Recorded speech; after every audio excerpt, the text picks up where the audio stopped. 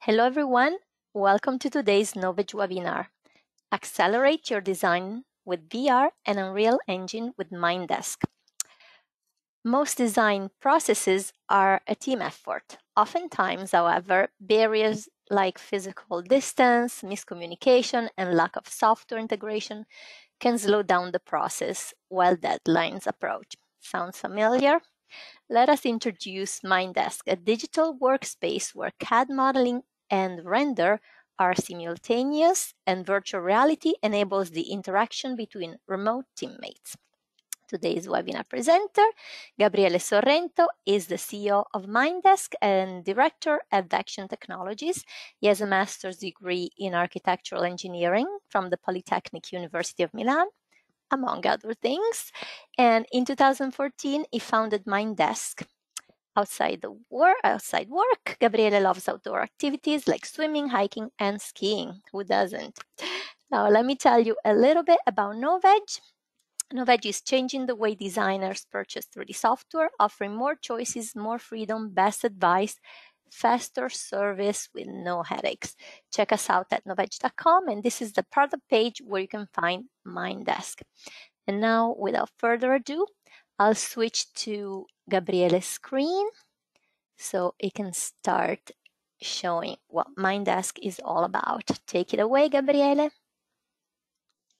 Thank you, Barbara. Can you confirm you can see my screen? We can. Great. Okay, so I start the presentation. Thank you very much for the introduction.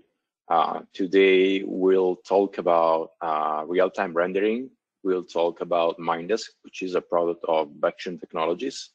Vection Technologies is an international company which is focused on real-time application for enterprises and professional application. Our application helps designer in a wide range of industry, including automotive, engineering, construction, also architecture and interior designer. And today we're going to talk about a few technical problems that many designers are familiar with, including the fact that everybody is rushing in deadlines, and time is often a key factor to win projects. My email address is hello@mindeskvr.com, and on www.mindeskvr.com you can definitely find more information about this presentation today. So again, the topic today is architectural visualization. We all love when we're able to express our design.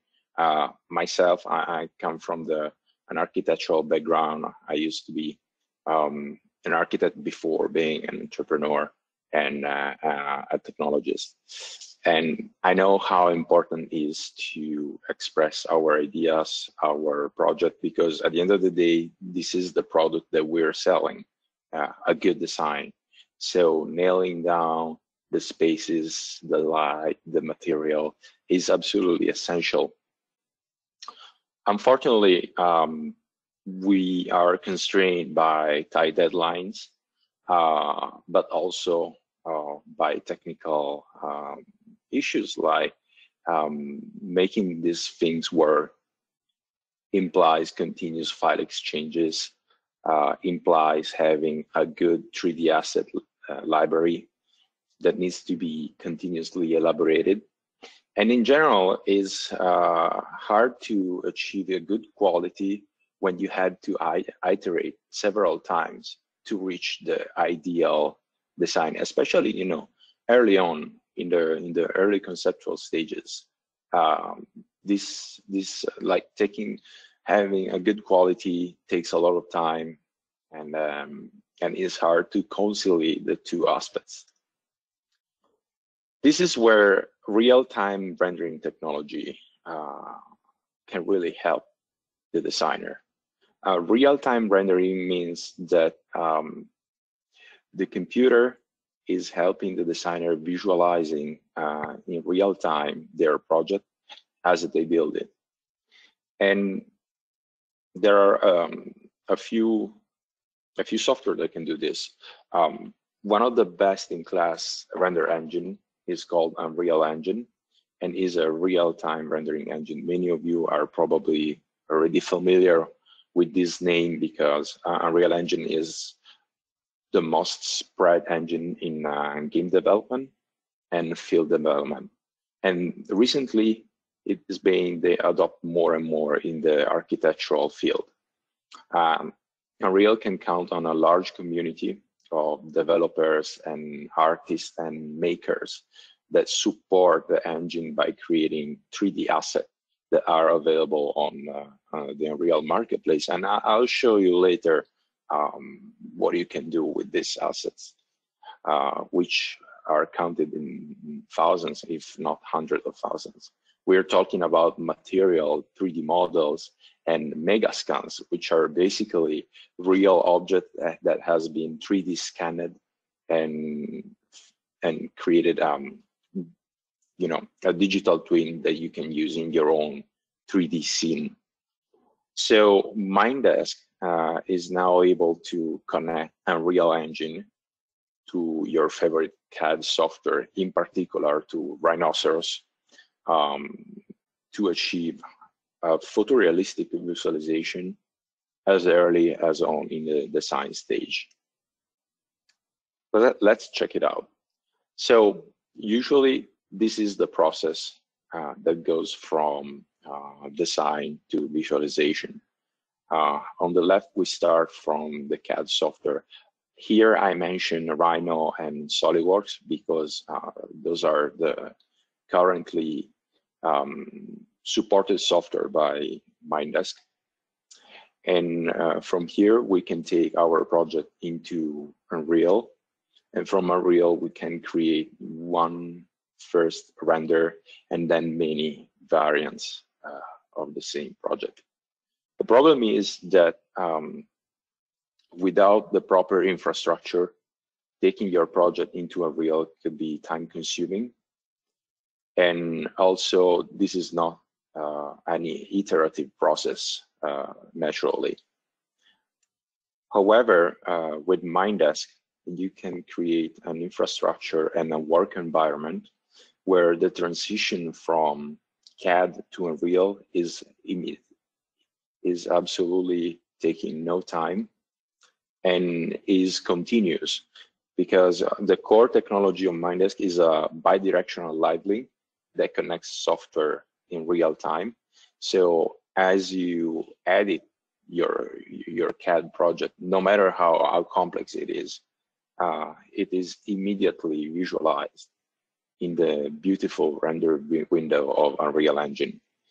And this opens new possibilities, like, for example, the possibility to change part of the project in terms of geometry, but also material and lighting, and create variation very fast. And this process is definitely helpful internally when you're designing and reviewing your project with your peers or your boss, as well as when you are talking to your client, because now you can involve your client in the design process and validate ideas with them at a very fast pace without waiting to recreate a new visualization, which often takes several days or weeks. But everything can be done on the go, on the spot. So Mindesk is a real-time platform that solves the real-time rendering problem, but can also do other things. For example, it can connect CAD software to AR and VR devices for real-time visualization and immersive collaboration. I will show you a bit of this technology at the end of this presentation. I want to present now a case study of a designer that use this technology to design the spaces of a museum. We're talking about Daniele Barone and Giuseppe Massoni. Let me play this video really quick. So this space is an outdoor space of a museum that has this palm covered by this ceiling. And there is a pattern on the ceiling created by a number of spheres. As you can see, the spheres are a dynamic object from Rhino and Grasshopper, but are dynamically linked in Unreal so that they can interact with reflection, shadows, and lights. Here we are changing the pattern. And as you can see, the pattern is immediately updated in the Unreal scene. So previously, in order to visualize these different patterns, you had to re-import the whole project. While now using Mindesk real-time connection, these changes can be done on the fly. And this enables to evaluate the project itself very quickly. This is another example. This is another room of the same museum. In this case, the focus is on this glazed wall, and there is a sunscreen that is filtering the sunlight into the room. The sunscreen is made of vertical and horizontal blades that can be changed in number, density, and orientation. And everything is controlled in real time from Grasshopper, but you can see the result in Unreal. The advantage of having Grasshopper and Unreal collaborating in tandem is that Unreal solves light very well. It doesn't just solve the shadows and lighting level, but also you can see the ray filtering through the surfaces and the refraction that creates. And you can evaluate different lighting conditions very fast as you change the geometry of the blades. If we move a little back, we can also see the impact of these design choices in the general space and how the shadows are, the shadow pattern evolves on in this room. This kind of study is pretty advanced, but can save a lot of time when you are designing such a sensible space as a museum. And this is true for a museum as well as an office space or a residential space. Basically everywhere where the light factor is key for the benefit of the final user. In this section, we see how easy it is to control Unreal directly from Rhino. The two cameras can be synchronized, and so we can find the perfect spot to start configuring this space. So here from Rhino, we can insert panel, which can be located in the proper space, as well as rotated and edited in real time.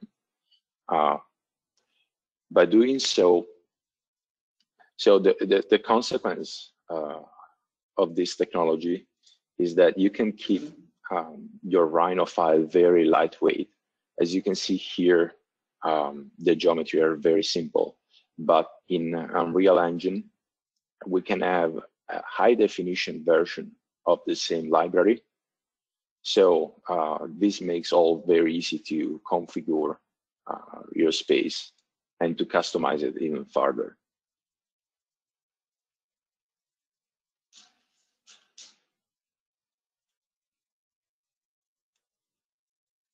Moving forward, I would like to give you a live demo of this technology. So now I will switch screen.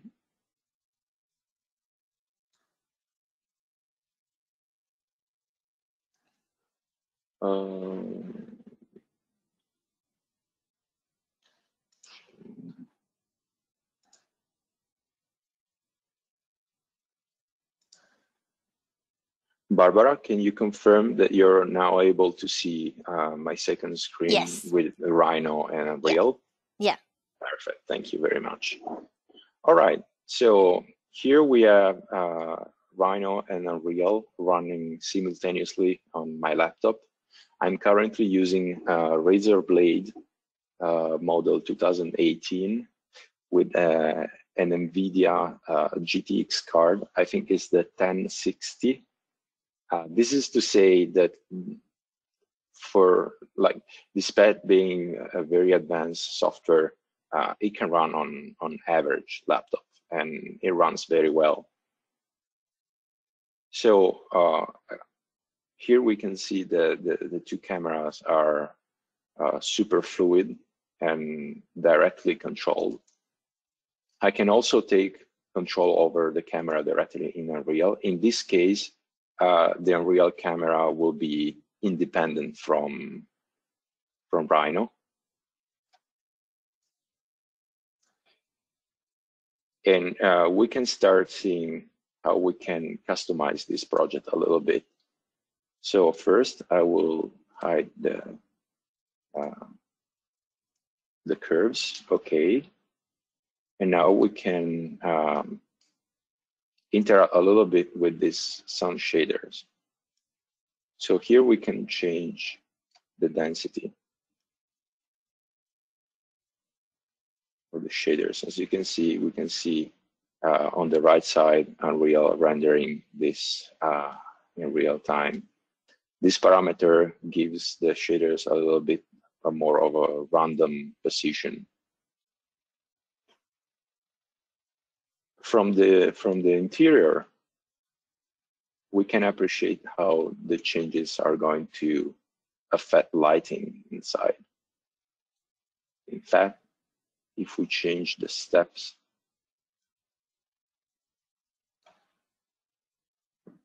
give it a little bit more space. Yeah, changing the number of steps and density will have a direct impact on the shadow and luminosity inside the house. And this is how parametric modeling can be really achieved, even in a photorealistic ambient like this. Another technique involves direct manipulation of geometries. This is a second shading system. It's a bit different. It's just extruded metallic blade from which we can control the profile. So in Rhino here, we have a side view of this project. If we enable the curve, we can see how changing the profile would affect the overall project.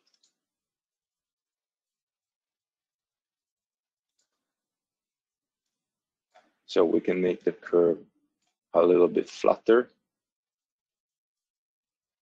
or giving a more rounded shape. And from here, from Grasshopper, keeping control of course, the angle of the whole system and the number and the distance between the blades. So the combination of geometric and parametric modeling into a real-time render gives the absolute freedom to the designer to obtain the exact result they're looking for. Let's explore a little better how material work in Rhino, Grasshopper, and Unreal.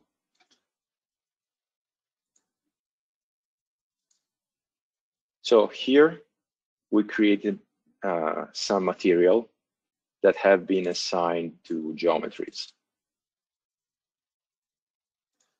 When you start a Mindesk session, there is this tool called material table. And the material table automatically reads all the material from Rhino. And from this table, you can remap Rhino material into Unreal. So for example, we assign the floor level a concrete material that we can now remap. So if we go in the content browser, we can select our favorite material folder. I like the Twinmotion material because they're pretty high quality. They are available for free, and they overall look very good. We can, for example, use the concrete library and kind of override the floor, the interior floor layer.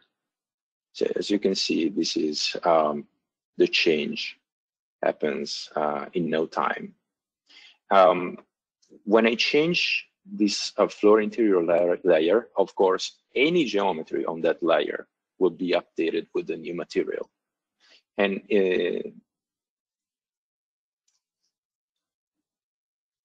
another example of this is the table. I have assigned previously a material, a real material on this table. So now, if I change the geometry of this table, like for example, I want to make it shorter, or I want to change the shape of this face.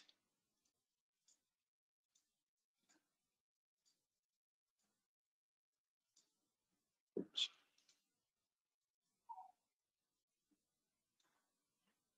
As you can see, we can work with geometries in real time without having to reassign the material. The material will adapt on the new geometry while we're working on it. For example, we can also rotate this face. Again, working with the geometry will not affect the material in a negative way, as everything is kept in sync.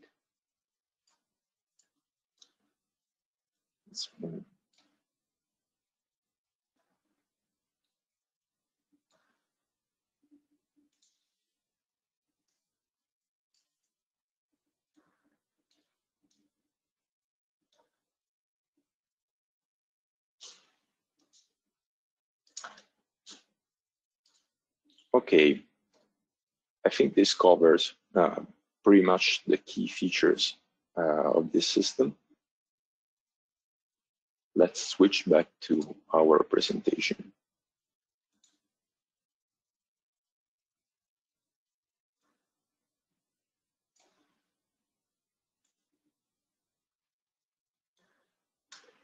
Okay, so to summarize what we just see, the key aspect of this system are skip processing step, saving time, and configuring your space very quickly.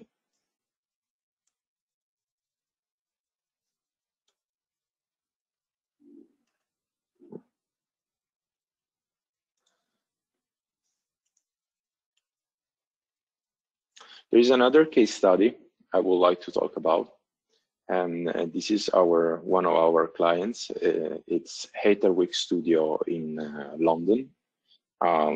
This studio is very popular among architects because they work at super important projects like the new Google campus.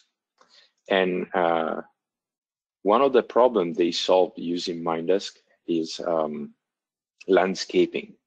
In fact, managing and designing landscape could be a very complex effort, as you have to deal with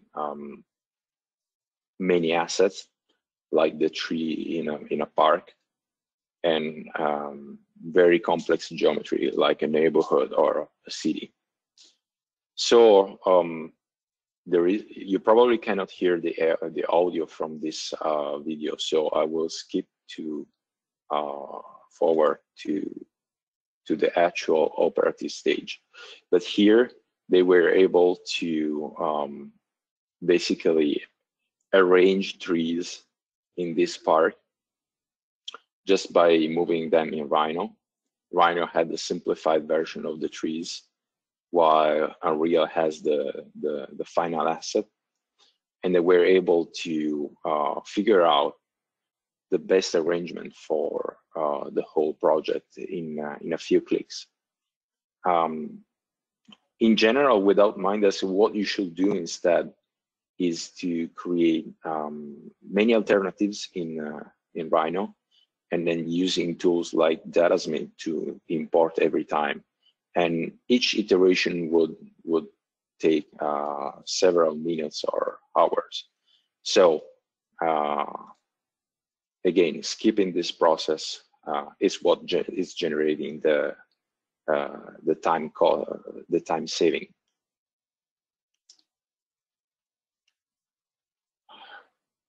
All right, this pretty much summarized all the points I wanted to cover.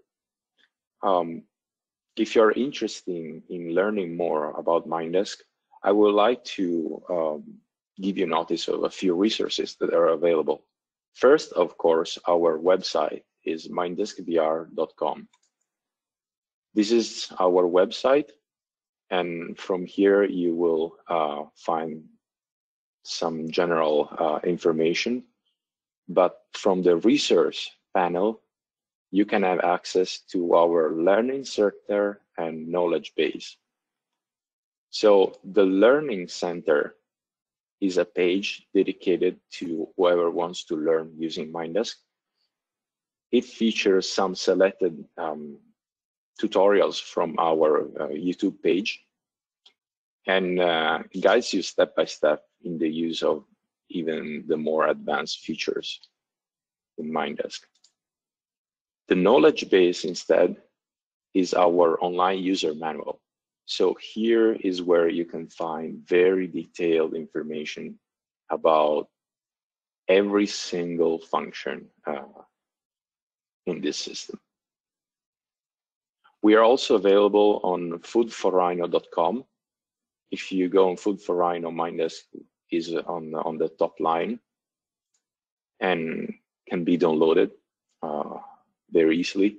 We keep this page updated with the new releases. We just released Mindesk 2021, indeed. That includes also some new integration in terms of augmented reality and mixed reality. And speaking of mixed reality, I'll show you a video very soon. But first, let me also mention our YouTube channel.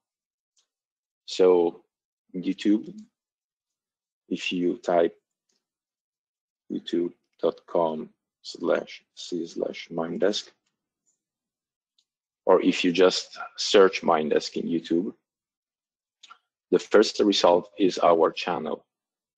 Here we have several playlists, including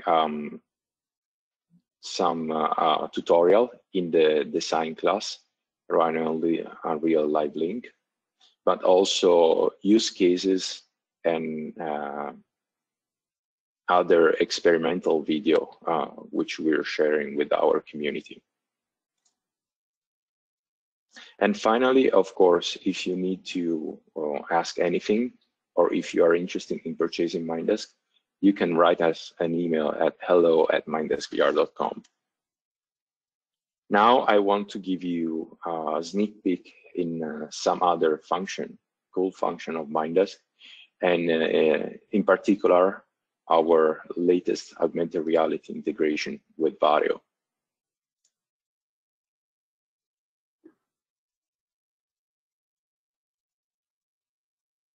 So this integration makes it really easy using Rhino and Grasshopper with Vario and HoloLens mixed reality.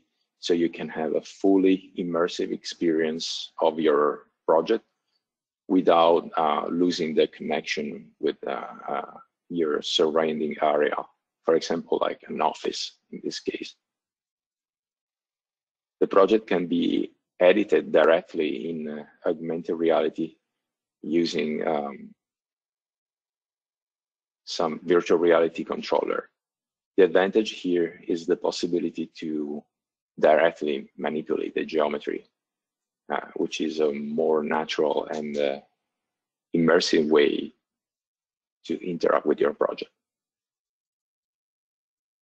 Of course, this experience can be individual or collaborative, so you can include your teammates or customers as well. And that's pretty much it. Thank you very much for joining today. Thank you. Again, thank you.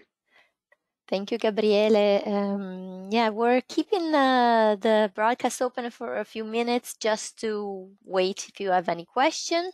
I'm also showing my screen where you can see where to find Mindesk inside Novage. Just type in novage.com. It's easy to search.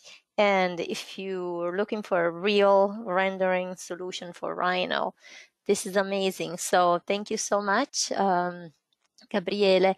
I don't see questions so far, so I'm just going to remind everybody that this broadcast has been recorded and you can find it again on YouTube and Vimeo later on today.